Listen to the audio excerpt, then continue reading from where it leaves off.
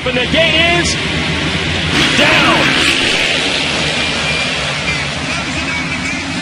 Drag it wide, and Tomac's got it exactly where he wants it. Up front with your motorsport.com whole shot. Already going after Tomac.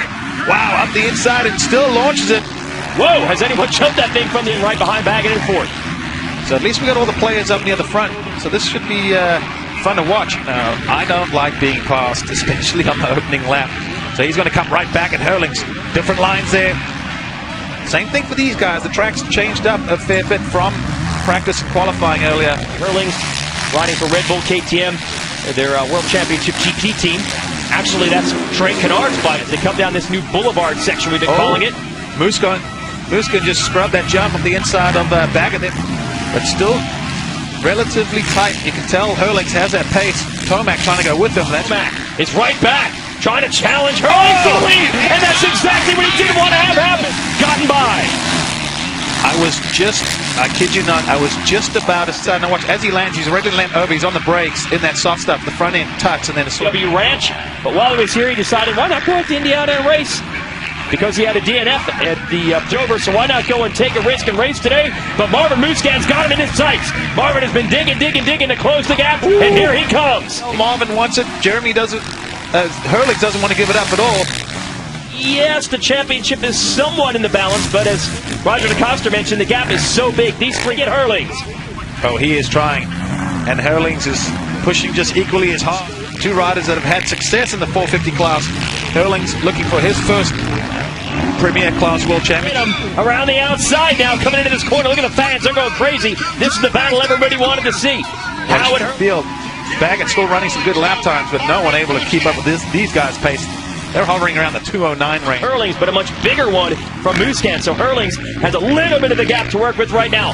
Musquin tries to go back. Talked about in the past, we've said, you know, Marvin is almost too technical, too smooth, and that may hurt that little raw speed. Well, ride out of his comfort zone, and I think that's the difference why he's been able to kind of find that next gear, that next level, and pick up. Yeah, dealing with some lap traffic. Saw Herlings trying to duck the roost there. Crazy season, and it just keeps delivering. It doesn't get much crazier than bringing in a total wild card. Jeffrey Herlings, able Thursday to ride press day himself, only got to ride 20 minutes then, so very little time on this motorcycle. One thing that a lot of European riders definitely struggle with when they come to the Nationals is the heat.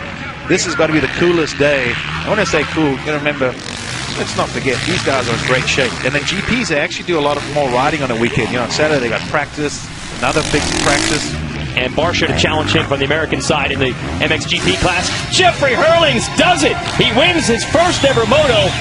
I mean, you know, I had the balls to come out here and come to the American-owned soil. So not many did that in Europe. And you know, I'm super happy. You know, first moto win. So hope to have a good second moto and finish off a good weekend. And revs are up. The gate is down for the last time this year. Herlings a bad start. He got squeezed off. Yeah, Sealy in second, so good start for him. Moose getting there, also near the front. Guys has to win in order to win the championship. Yeah. Meaning Tomac has to not get points. Down there with him, Sam Redmond, also down on the 401 as Tomac closes in on Craig for 8th. He's in an awkward situation because he's now mid-pack. Basically, if you stay here, you're champion. You know, a ego battle a little bit. But now it's different. Herlings the one going, charging through. I kind of expect Herlings to pass Tomac and then start moving on. He has a look over scrubs and takes a tear off. Interesting. And give him the 9th place spot. And here comes Herlings continuing to work his way forward now on Craig. Tear off, look, scrub. Little intimidation right there. And he takes away 9th. We continue to watch. This is the Herlings watch as he keeps going forward. He's got around Webb 4th. Vogel is last week's winner at Budds Creek. Herlings running the outside, going to get a great drive down this long straight. He now scrubs it. He's got the inside on Bogle, so Bogle's not going to have much chance of somehow, even for a bigger guy, a taller guy in motocross. When I say taller guy, he's probably 5'10". But we watched him putting in fast laps in qualifying. He gets on the gas early. Midway through the corner, he's already on the throttle again. Yeah, he's just on the gas. He is, at least since I've really been focusing and watching racing, is the Europeans have typically been better at cornering, technique into it. So the playing field is very even for all these guys as far as, you know, their strengths and weaknesses. One incident at Redbud, second moto there, first lap, and Baggett ended up on the ground. Here is Herlings in third. Man, he is coming. He's going to be good. Did you see the race? I won the first one, and then second one I went down. I came through the whole pack. It was old school. Could be another KTM sweep in these motos. These guys were top 3 in the first race earlier today. And some people... I'm going to say yes, because I'm watching right now. He looks so strong, and his corner speed is phenomenal. And dead spot. He is probably a mile or 2 an hour quicker through every corner than everyone else at that, you know. And he has caught Baggett in a hurry. Man. And now we are down to 2 minutes and 2 laps left. First time he's ever raced in this series. A lot of different things to adjust to and get used to. And he just pulled the trigger.